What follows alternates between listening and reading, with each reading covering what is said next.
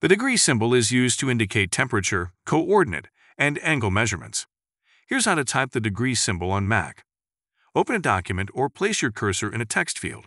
Then, press Shift-Option-8 to insert the degree symbol. Alternatively, you can insert a degree symbol using Character Viewer. There are several ways to launch the viewer. For example, you can choose emoji and symbols from the Edit menu, or you may be able to press the function or globe key on your keyboard.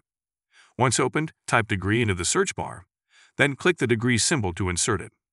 Please see the text version of this tutorial for more details, and remember to follow or subscribe to iClarified for more Apple news, videos, and tutorials.